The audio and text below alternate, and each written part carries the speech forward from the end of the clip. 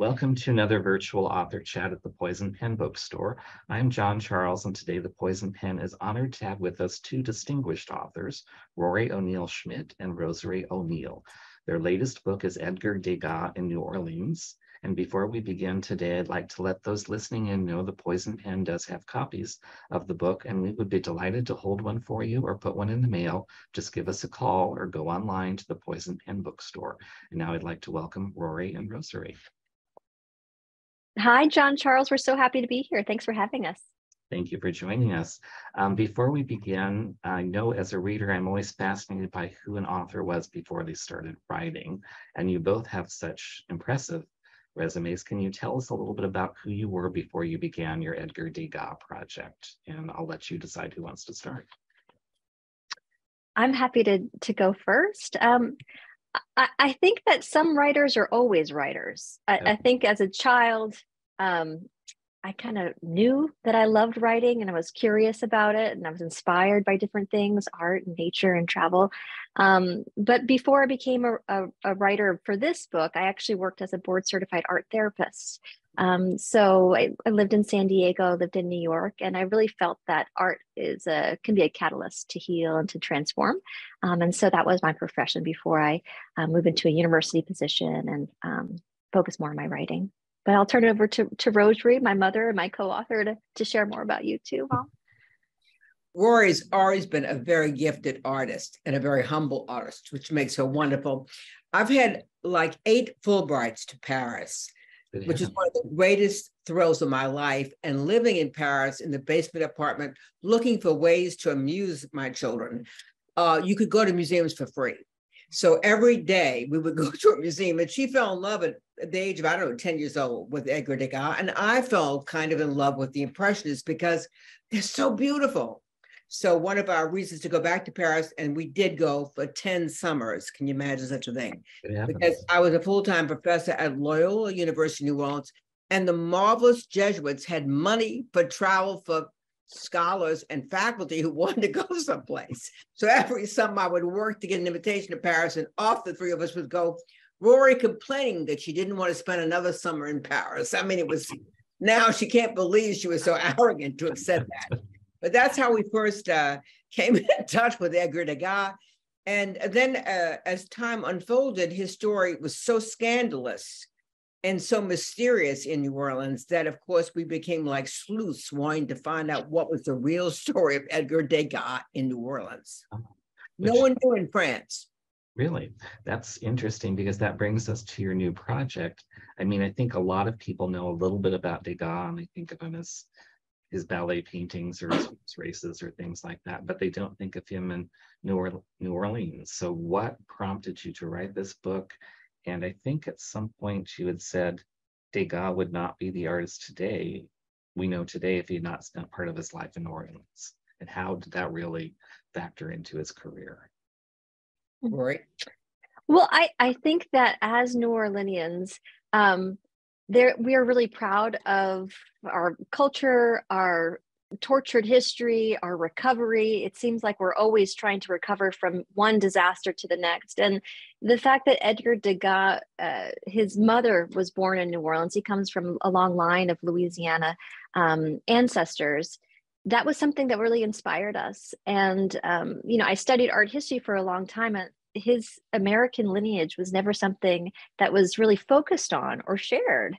And, I think it's really important for the world to know that Degas is half American. I'll say, his mother was American, and that him coming to New Orleans before he became extremely successful launching the Impressionist movement, living in Louisiana for 6 months during Reconstruction, really searching his soul to find out who he was and what type of art he wanted to make. It was through those family relationships, and I think at that special time, he did create his first masterpiece, the Cotton Office in New Orleans, that is still celebrated today. And it was a really prolific time. So I think for us, we wanted to, share this history with the world that has been hidden for so long, for whatever reasons. And we're really excited about the book and all that we've learned. Mm-hmm. Why do you think it was such a mystery? Why was his connection hidden? Well, it was a lot of scandal and abuse that was hidden. When I say that, and Rory and I were astonished. Rory has a PhD in art history. I have a PhD in theater. And so we had studied the history of New Orleans. I wrote my actual dissertation on Carnival in New Orleans, but we never knew Edgar was here, nor did we know about this family that was hidden.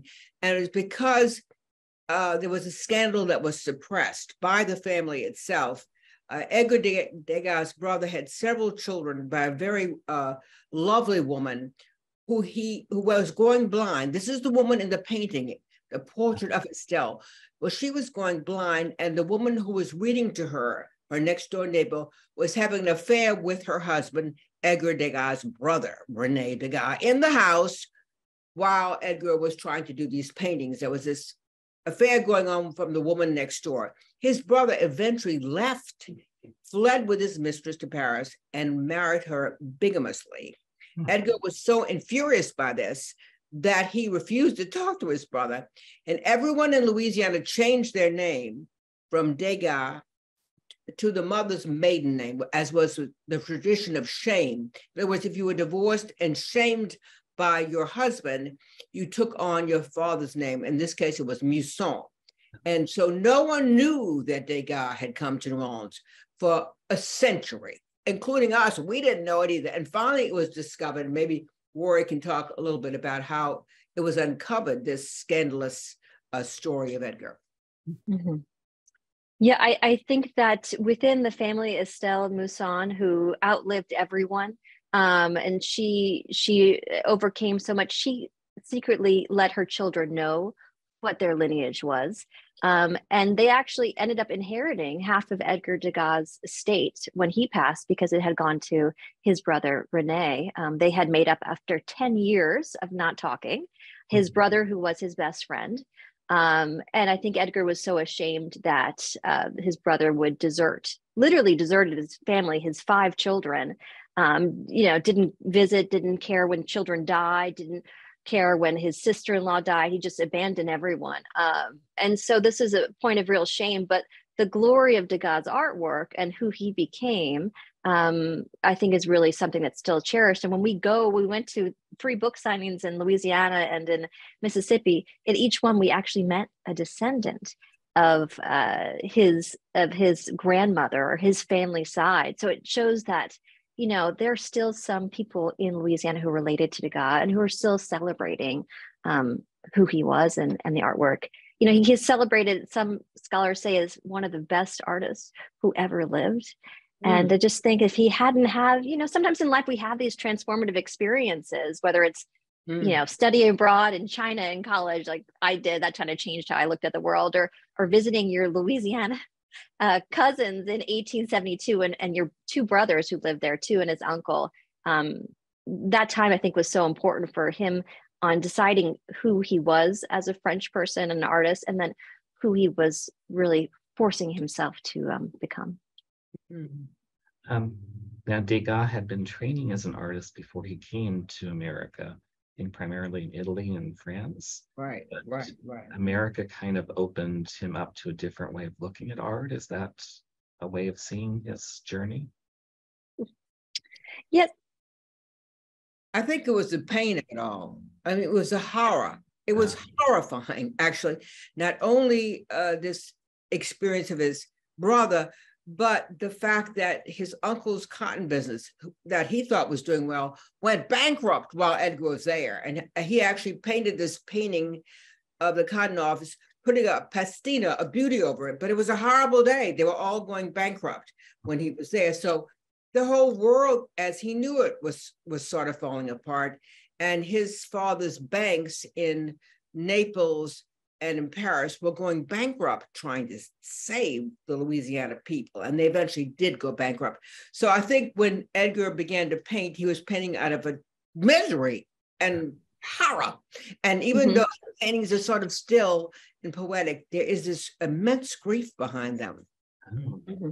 Yeah, and I think too, to look at the visual art aspect of it, I mean, something we learned from Dr. Gail Feigenbaum, who was the curator who really helped bring all of Degas' artworks up into public view in 1999 with the New Orleans Museum of Art exhibition, looking at specifically the paintings, the light and the use of light, and how light shone through the huge windows in on Esplanade Avenue, in New Orleans, and how the colors of the foliage of the tropical plants are something that he hadn't seen too. And we were talking with Dr. Isolde Pudemacher, the Paris chief curator of Degas' work at the Musée d'Orsay, and she said even the windows, these details, that didn't exist in France. His whole world was so different in New Orleans, and he painted it. He got inside a house of, I think there was 18 people living there at the time, and this is a bachelor.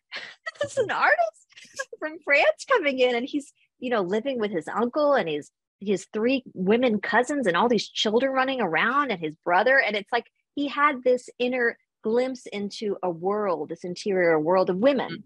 And he became fascinated. And in order to continue to paint women and to get close inside of their world, we were talking with another curator and art historian, Dr. Barbara Blomek. He had to hire prostitutes to paint. He had to go into a theater and paint the dancers because, like his cousin, he had an eye disease and he was going blind himself. So he was inspired by that beauty and that pain, and that transferred through his whole life, we think. Mm-hmm. So insightful. Let's talk a little bit about New Orleans itself too, because I really don't know that much about it, and I know more after reading your book, but it was not exactly a safe place in the 1870s. I mean, there was the Reconstruction going on, there was yellow fever, there was political unrest, there was financial instability. What about New Orleans made it such a hotspot, I guess, for all these things? Well, I'm living here now in New Orleans, and I can just tell you 2 days ago, I had a roach infestation. You never know, a roach infestation. I can't even imagine it in New York or in California, in which roaches were coming in from the ceiling light down the curtain in the bathroom, and I slept with 3 cans of Raid around me, shooting me in a house that had Terminex previously the week before a visit. So one of the things I think that's sort of horrific about New Orleans and sort of interesting is the amount of reptiles there are here all over the place. And we think about the fact that people dump their trash and refuse in the street, you can imagine. And even now, after Hurricane, I think Ida last summer, we now have possums. And I said, I thought I saw a rat on the roof, and the exterminator said, what kind of rat? We have, I'm like, God, I didn't even know I had to classify the kind of rodent I had. But I'm just giving you a sense that in a tropical climate, there's a lot more disease in some ways and a lot more shocking things that happen. So, yeah, it was a terrible time of disease too. It was so dangerous that before he and his brother got on the train to decide to land they flew into New York and came down to New Orleans.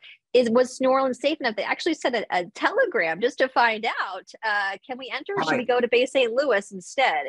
Is it safe enough to even enter? And, we're thinking about this during the pandemic, and, that was one, not being able to know if you're safe to go outside or who you can to spend time with, but it was treacherous. And I think Reconstruction, Louisiana, he had heard stories growing up. Edgar Degas, his mother died when he was 13, but he grew up listening to stories from his mom about this beautiful, wonderful, marvelous place. And then he gets there and it's awful. Things are falling apart. There's no sewage. There's no, it's just, it's dirty. It's hot. There's violence in the streets. There's political unrest. We talked about that in the book too, and how people were losing power and coming into power, and how they used carnival as a way to mask and to politicize institutional racism. I mean, it was a terrible, ugly time, and I think Edgar had to choose: do I stay here because I love these people, or do I get out? And it was actually his father who was thrown into jail with bankruptcy that he decided that he had to go back to France, and he had to sketch as many paintings and pastels of these Degas dancers to get his father out of jail. And that is another point of shame, that he didn't want to tell people about what was happening. And one art critic actually wrote about that, and he didn't talk to that art critic ever again. They stopped being friends because that sense of shame and family honor was a big value in 1870s. There was actually in New Orleans something called the suicide oak tree, where men hung themselves because they were in such a state of despair, and also the dueling oaks, where men fought over, being assaulted and various things. And now we, of course, do not celebrate the suicide oak tree. My daughter, Rochelle, who took a picture of it on the back of the book, we don't want to encourage suicide. So there's no plaque to that one at all. If you come here, you have to kind of search that one down. But that was a fairly popular place because so many men lost all their money. And I say men because primarily men were the wage earners at that time. So I think it was a difficult time. No question it was, yeah. Let's talk a little bit about how you went about researching the book, because there's so much information in such a concise format. I mean, you have these wonderful little nuggets. Like, I had no idea that there were more duels held in New Orleans than any other American city. And that's just kind of sprinkled amongst all the other facts you have. But I know you talked to curators and historians, and what was the research like for this? How long did you have to work at it? Was this a huge project? I'm sure it was. We probably spent, I don't know, two and a half years on this, writing the book together. But I'd studied art for a long time and studied Degas, and my co-author had also studied the story for a long time. But I think that as a team, when we had the book contract, this is actually our fourth book with Arcadia Publishing, we really focused on what can we bring to light right now? What's the new knowledge we can share? How are people looking at this today? And initially with doing research, some people would say, oh, it's already been written, and I got the main book. It's a beautiful job, but we wanted to know more. And has it been written by to people who grew up in New Orleans, who experienced it? And so we, of course, did the research, read all the books, even the Tulane Library. They have a vault of the Degas Mousson papers. So we read the papers in French and in English, because you can see a lot from, the art of the letter back then, which was so poetic. And even René, in one of the letters, tells that when his brother Edgar got back to Paris after New Orleans, he was enchanted. So despite all that misery, he was still inspired.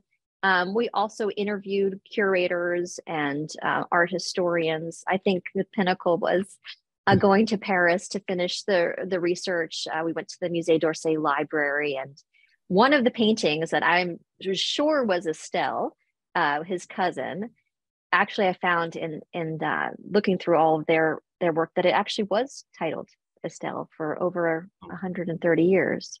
And then it was recently changed, but there's not really a rationale as to why. So there's still mystery about who were some of these women. What was the relationship between him and Estelle like? Was it a tender? There's definitely tenderness there, but he painted her the most of all the relatives. And that was really incredible to see too, their relationship. And of course, looking at the artwork, what do we see? Looking at the rehearsal. My mom talked a little bit about that. A rehearsal for singing. That's how people entertained back then.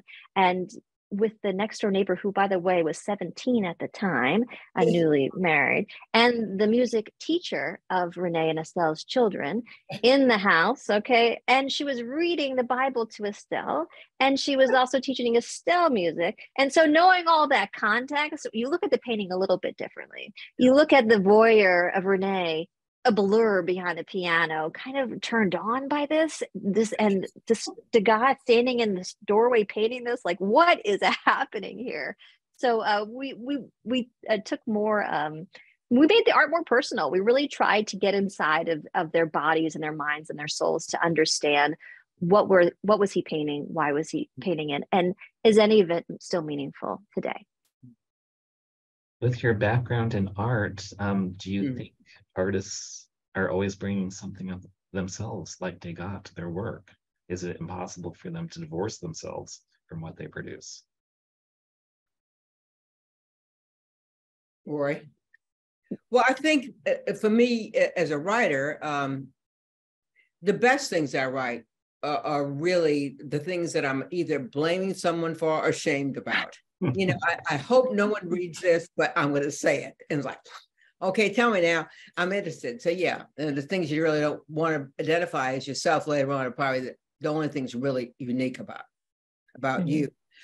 What I also want to say is that, Edgar's cousins visited Paris and France during the Civil War. In other words, they came from wealth, and their father had sent them over there to save them. So they already had, his three cousins, a very deep relationship with Edgar and his two brothers. So that certainly must have been a horror for Edgar to have known them as young and successful and beautiful in Paris, and then to see them so destitute and infirm, if you will, in New Orleans when he came. That sudden shock in life, where if someone dies or someone falls over, you don't expect it to happen. That has got to grip you as an artist. And that was the starting point for Edgar's hope in himself as a painter. When he went back, the Salon of Impressionism, he called Le Salon des Refusés, which means the Salon of the rejected ones. He saw himself as a rejected one, but he was going to go on anyway because he had seen so much death. Yeah, that was beautiful. I think you always have to bring yourself into the artwork, whether you're aware of it, conscious of what you're expressing, or unconscious. I would never divorce the artist from the artwork that they create. I think it's really important. You both have done so much work on this project and so much research. What surprised you the most about Edgar Degas? What did you discover about him that you thought, this really shocks me, really surprises me? That he had a kind soul and was a compassionate person. Some of the things that we read were that he was cold, but really he was a genius. And he really needed to focus on making his art 24/7. He didn't have time to become a husband or to have children. And in his letters from New Orleans, he was actually thinking about becoming a father at some point in his life. But I think that there's actually, Theodore Reff came out with a chronicle of all of the letters that Edgar Degas has ever written. we read, and when you look at his letters from Italy when he was younger, before he came to New Orleans, and how he described art and described what he was doing, and then you look at his letters after, when he was an accomplished artist and he was writing more about sales work or display, or how specifically he wanted it displayed and where he wanted it displayed. And then you look at the red letters he wrote from New Orleans, and it's like a totally different person. I mean, he was just almost levitating with such joy and such fascination about the people there and the culture. I was impressed that he was such an honorable person, that when his brother went through all the family money, that he went back to rescue his father, being a mother myself, and that he worked like a fiend for several years to get his father's name restored to a place of honor and to pay back all of his father's debts. And that's one way he became a great painter, is that he became prolific in doing pastels. Pastels he could do faster than any other kind of painting and sell. And so no one painted more faster than Degas, but he got it out of trying to save his family's name and restore it. And I didn't know that. Mm-hmm. That's fascinating. That really puts a whole new light on his pastel work. This is not the first time you've worked together on a literary project. Can you talk a little bit about, I can imagine, I'm not a writer myself, but it's challenging just to work with another person, let alone with someone who you know quite well. So talk about the whole collaborative process for all of your books. Oh, it's been wonderful. It's been wonderful because something about my mom, a little bit like Degas, is that she will work fearlessly, nonstop, until her legs fall asleep in the chair, sitting at the desk writing. She's extremely committed, and she pushed me as a child, and continued to push me in discipline. I'm just so inspired by her discipline. And yeah, Mom, did you want to jump in about our process of working together? Well, I feel like Rory's an improvement of me, so it's really thrilling to work with her. And so I let her be the boss. I say on any decision, if there's a tie, you get to choose what we do. Because I feel like I've been the boss as a mother most of my life. And that seems to work great. And she always makes a perfect decision. So that's it. Thank you. I know she says I'm the boss, which, you know, I'm a middle child, so I like that. But I'm not sure if I'm really the boss. I just want to keep driving us forward, and I want to write another 10 books together. So yeah. And your previous book was on New Orleans, is that correct? Yes, our previous book came out in 2016. It's called New Orleans Voodoo. And that was just another life-changing experience to understand and to study the history of voodoo in New Orleans and how voodoo came to New Orleans and who was celebrated by, how it's changed and how it's still practiced today as a religion. Very serious. So we interviewed voodoo priestesses, participated in different ceremonies, and really got a chance to understand another hidden component of New Orleans history that has been often maligned, put down, and we really saw the beauty in this religious experience. We wanted to share more about what voodoo was. In addition to your books about New Orleans, you live there, you have an experience with it. For people that are not familiar with that part of the country, that may not have visited, don't have a connection, what is it about New Orleans that's so magical? Because it's written about, it's portrayed in art, it's in films. It's kind of got that dual appeal of kind of danger side, and then also glamour and a faded glory. And I mean, talk to us, tell us why New Orleans speaks to you. What about it, the city, is so great?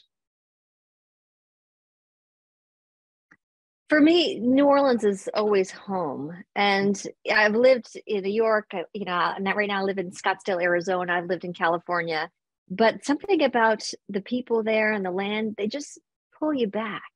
When you go home, it's like going back in the womb almost, in that everyone loves you and everyone just wants to party. It's for a writer and an artist, it's very difficult because there's a lot of distraction, but the love there, they're just accepting of everyone. The food is amazing. Music surrounds you everywhere you go.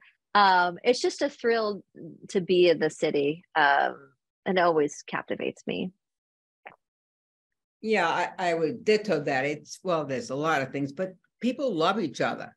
They always want to get together and have fun. There's always, like, I'm going to a baptism of my grandson in a week and a half, and they've been holding the baptism for when Rory can get in because they can't have it. I mean, the sense of family is really amazing to me, so that, and the sense of love of food. I mean, people are so particular about where they eat and how they taste their gumbo, and if it's 5 minutes too old or they didn't put enough pepper in it. I mean, it reminds me a lot of Paris in that way. The enjoyment of things that are sensual, and that's it. That's a great answer. There's another way that you're both involved with Degas. If I'm correct, it's Degas, The Impressionable Years. Tell us a little bit about that project, where people can learn more about it, what exactly it is. Right.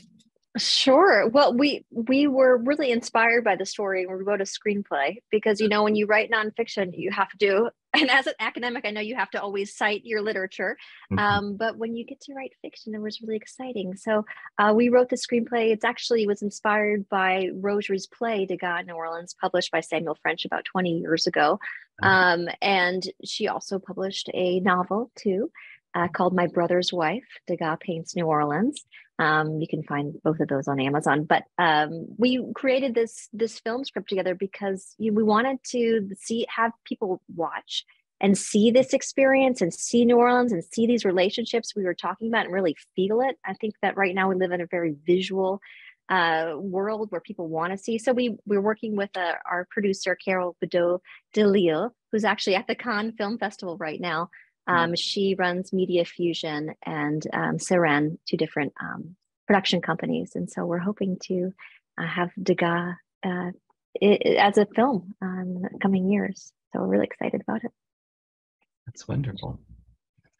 In addition to everything that you've done, I was surprised by the breadth of both of your work. I was in the bookstore, The Poison Pen, and I discovered another book by you, Rory, about Hopi and Navajo art. Mm. Is there no end to the fields that you're willing to explore? What about Hopi and Navajo art? Because that's a very Arizona thing. So I thought this is definitely something people would be interested in. Sure. Yes. My first book was Navajo and Hopi art, continuing traditions in Arizona. And, you know, when I moved to Arizona, my husband, Desan Schmidt, is actually from Snowflake, Arizona, but we moved to Phoenix, and I visited the Herd Museum here, which I'm sure you know, and did one of the tours. And I was so blown away by the history of Indigenous culture just in the Southwest in this region that I signed up to become a docent and did their training program to really learn more about Native histories and people here. And that influenced, you know, I studied at Arizona State University for my PhD. It influenced my dissertation, where I interviewed museum educator and curators. And then, yeah, wrote the book. So just really curious about why people make art, how they make art, what it means to them.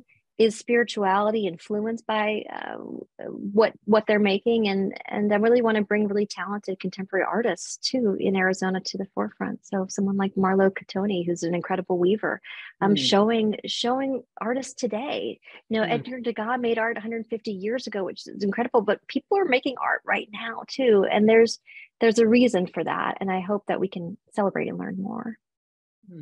It's a fascinating book. You really do introduce the topic so well. Before we run out of time, I do have one question that may be challenging for both of you. So if you don't want to address it, that's fine. But if you had to pick, what would be your favorite piece of artwork that Degas produced? Do you have a favorite?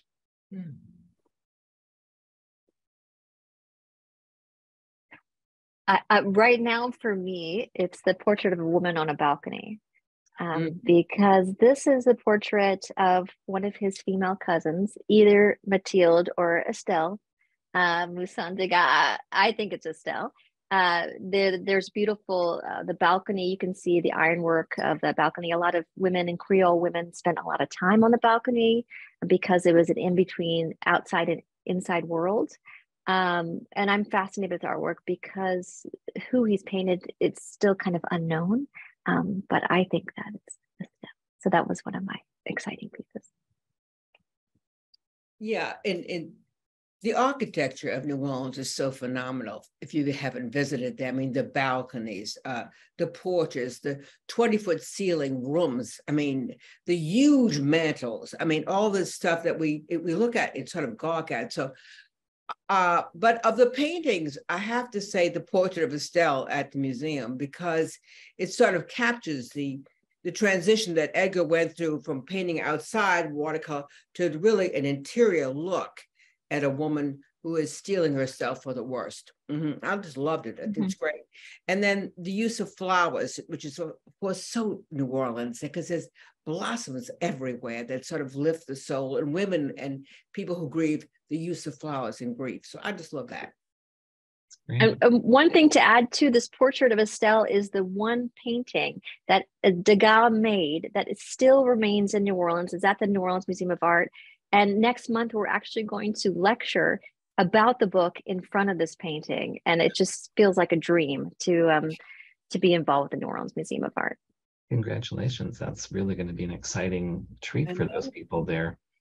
Do you want to say anything about what's next in the works for you, or should that remain a mystery? Go, Rory. We're writing a book about Kate Chopin in New Orleans. And she was, I don't know why I'm whispering, but she was in Louisiana for about 14 years. She arrived in 1870 as a young bride from St. Louis, Missouri. And as you know, she came to become one of the most important female novelists of America with the book she wrote in 1899, The Awakening. So we're really getting into her world, her Creole world in New Orleans and in Cloutierville, Louisiana. And that's what our research is. We're actually going to be interviewing one of her descendants this afternoon for our research. Oh, great. Is there a way for people to learn more about your work? I know that you're not really a traditional published are more academic, but do you have websites? Are you on social media? How can people learn about your work? I have a website. It's RoryO'NeillSchmitt.com that has more about the different works. Rosary, yours is RosaryO'Neill.com, Rosary O'Neill Productions. And you know, the publisher, definitely looking up History Press or Arcata Publishing for more of our books. And we're both on Facebook and Instagram, so we'd love to connect with people. That's great. I can't believe how quickly our time has flown by. The Poison Pen has really been terribly honored to have with us today authors Rory Schmitt and Rosary O'Neill, whose new book is Edgar Degas in New Orleans. It's filled with facts, and yet I also want to say a quick read in the best possible sense. You're not going to be bored by any means. I want to thank Rosary and Rory for joining us. I want to thank those of you tuning in to another virtual author event at the Poison Pen Bookstore. Thank you. Thank you. Thank you so much, John Charles. Thank you.